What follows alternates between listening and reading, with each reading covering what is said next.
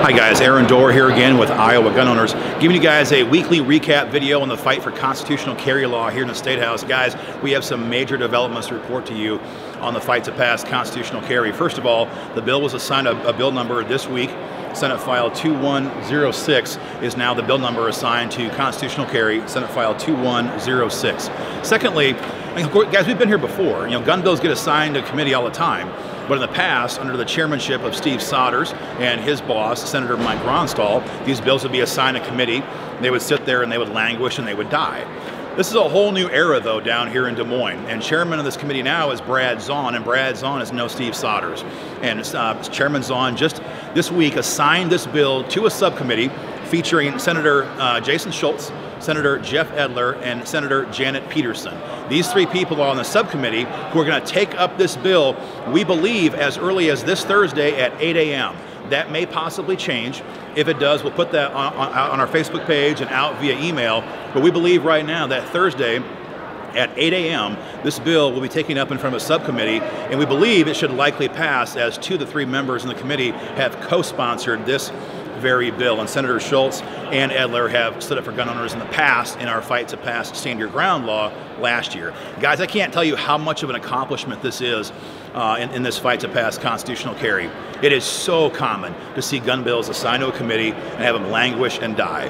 They're coming out of committee now and coming into the subcommittee process because this is a very, very hot issue down here in Des Moines, and politicians know it. They're getting the phone calls, they're getting your emails, they're hearing from you at forums on Saturdays. Guys, you are making this happen. So if you want to be involved in this fight directly and come down to Des Moines and see this subcommittee process play out this coming Thursday at 8 a.m., as far as we know, you're welcome to do so. We'll be out here in force with a bunch of our guys, and in fact, if you guys know or follow Gun Owners of America at the national gun rights scene, you all know the name Larry Pratt. And as of right now, Larry Pratt will also be out here in the State House testifying in support of constitutional carry next Thursday at 8 a.m. So guys, if you want to come on out here and meet Larry Pratt, if you want to meet Senator Bertrand, some of the guys who are helping to pass this bill, you are welcome to join us again this coming Thursday at 8 a.m. And again, guys, in the meantime, continue to make the phone calls and send emails to your lawmakers and urge them to support this bill in the subcommittee, in the committee, and on the full Senate floor. And don't fall for all the hype and all the lies.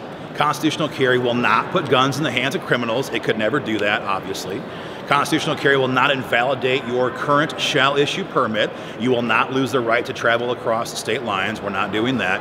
And constitutional carry, last but not least, will not lead to more blood in the streets. This is the same crap that we hear from anti-gun lawmakers every single year. We heard this back when shall issue became law back in 2010. We heard this for the last number of years in our fight to pass stand your ground law, which of course, as you guys know, happened in 2017. We're hearing the same thing now, and guess what? They were wrong every single time, because law-abiding gun owners here in Iowa are not the problem.